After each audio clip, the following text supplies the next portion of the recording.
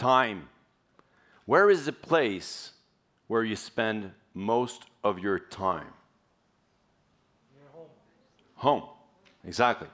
So today I want to take you into this time frame to realize that we as humans have not undertaken building our homes the proper way. Everybody knows about basic human needs, right? Food, you can't go out without food. Clothing, then again, you could do without. Depends where you are. And shelter, for sure. Now, how is it that we, North America, have gone crazy with food? I mean, now everybody eats kale, right? I'm sure you had kale today, or some green food of some sort, right? So no more trans fats, no more salt, no more sugar, no more gluten, no more food, but at least we're healthier, right? Then you look at clothing. How far we've come.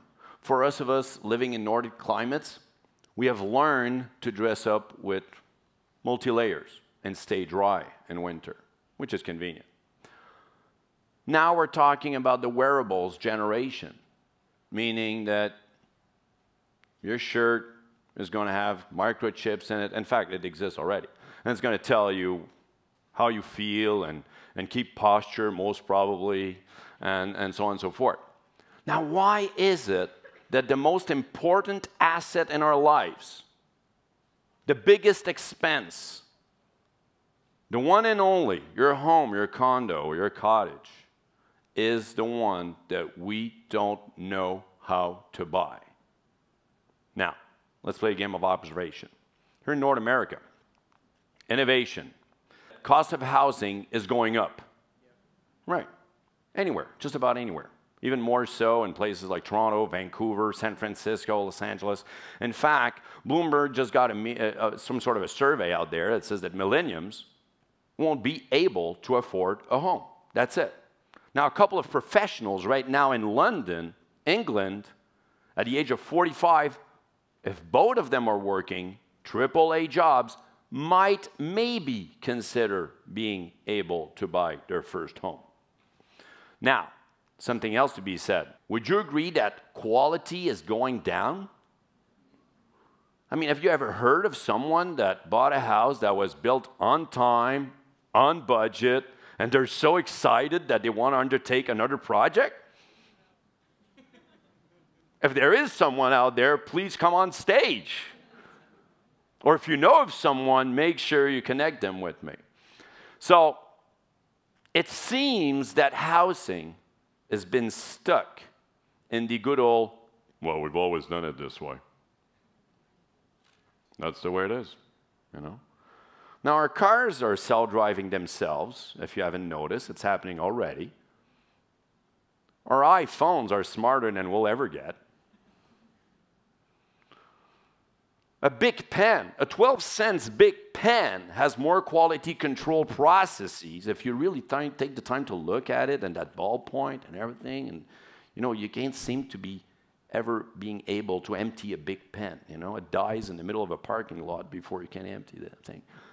But your house that you've paid hundreds of thousands of dollars of your hard earnings does not deliver to the promise to stand the test of time. Is it just me? Or we, human beings, have missed some sort of a chapter in the book of how to live well? Now, what else? Well, proof of the concept here in terms of innovation. This is 1877, just about anywhere in North America. And innovation steps forward, and here comes 2016. Anyone can tell me what part is innovation in there? Well, it's color on the slide. Color. Brought to you by Technicolor, which celebrated their 100th year last year, by the way. That's it. Now, how is it that our garments can outlast our homes? How is it that we're so frenzied about being healthy that we tie knots within ourselves at a yoga class? But we forget that what we breed is within that house. We forget that house is built with this archaic structure, provides perfect housing for mold and termites. Now, there's some research out there that is trying to demonstrate, and they're getting there, that all these allergies that we have are probably related to what we're breeding in our own homes. But then again, when we go and buy out a house, oh, can I get a deal, you know? Can I get $25,000 off, or I'm going to redo that bathroom or something? And we're trying to negotiate to the bare bone of a price to what is supposed to be where we're going to raise our children and make them healthy. So, one research says that in 34 years, we'll pass from 7.3 billion people on planet Earth to 9.8 billion. I don't care how you add it up. It's a couple and more billion people living on planet Earth. So there's some sort of a housing issue here. I don't care in which spectrum you want to look at it, from whatever, refugee camps to Taj Mahals to wherever. There is some sort, and it's 34 years down the road. It's not like a century down. So we've got a big concern. 2, used to be that parents had a lot of kids. Now, kids have a lot of parents.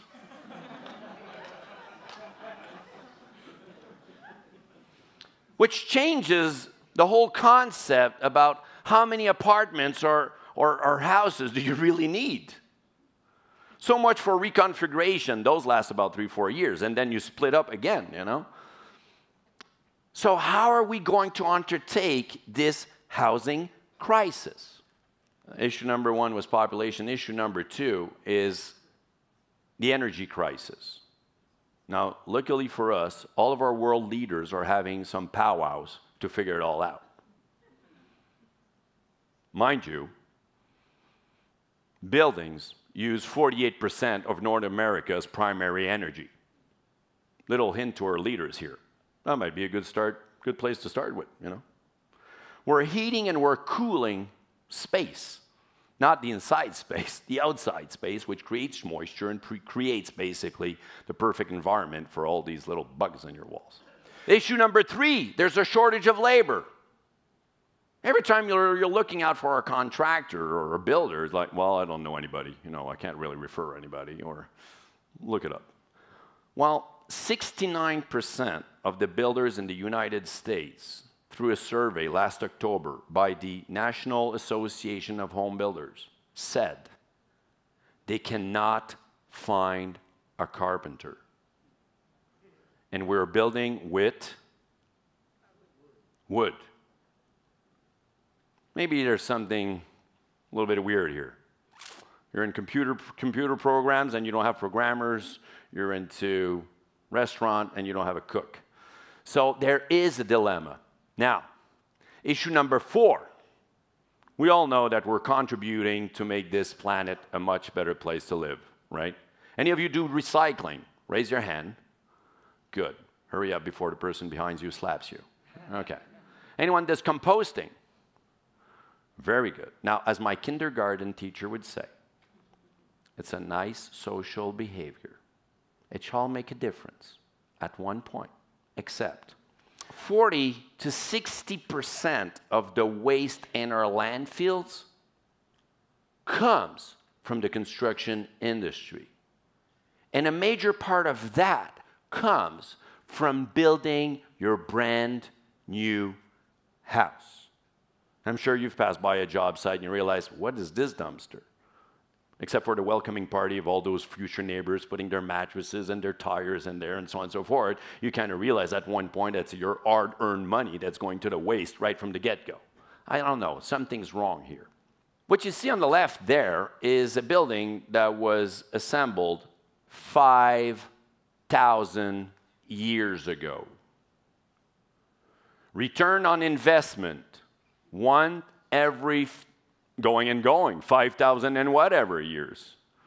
Return on investment of the 2016 era, if you work with the vintage wood and dried and everything else, well, if you get 15 to 25 years, and at best, maybe if you stretch it out and really maintain it every weekend, don't skip a weekend, you might get it to 50 years. Something's fundamentally wrong here. Fundamentally wrong. Meaning that you'll have to rebuild, what is it in terms of math? Something like 100 times to take it to that 5,000 mark. So we build, we rebuild, we destroy, we rebuild, and we're supposed to be the ones doing our composting or a little blue recycling bin every Wednesday morning. Otherwise, your neighbor looks at you with a weird look on Saturdays, type of thing. So I just want you to think that there are ways to make it better. Technology is out there. It's being used in the garment industry. It's being used in the aerospace industry. It's being used in the automotive industry. And we all know, we entrepreneurs, that sometimes the best idea doesn't come from your own trade. It comes from some other trade. That's where you get inspired. So digital fabrication enables us to go through quality at scale. Sure, someone, an artisan, can do the perfect little house, but cannot do it at scale. Tesla understands what scale is and giving you a better product. This is a way to do it. So you've got computer graphics, and what you see is what you get. No cutting, no piercing, no welding, no waste, and not only that, no interior load-bearing walls. So when you do want to reconfigure your house because your 4 kids have basically left the house at the age of 28, finally do, remove those bedroom walls. They might come back at the age of 32. So now you've got to put back those walls and add doors and windows wherever you like on a Saturday morning with your favorite brother-in-law, meaning that your house will adapt to your future needs, meaning you won't have to move, meaning when you take in your siblings, your parents, you won't have to move. You just reorganize the whole space. Isn't that what home, sweet home should be? So we need to build homes with structures that will stand the test of time. And what I want you to start thinking is that, should we continue to build houses, or should we start building homes? Now, the expression flip my house is appropriate. It's a fast profit, smoke and mirrors, 1, 2, get it out of there. That's a house. It's a commodity. It's where you live for 1, 2, 3, 4 years. You're not attached. A home is a place when you have to let it go. When you move out on that Saturday morning, you put your precious belongings in your private cars, as the van lines have all of the furniture. And you feel this obligation to go back inside once the home is empty, with your kids, maybe some of your neighbors. And you feel obligated to go and say goodbye. And that's where you have a flash of those black and white and colorful memories.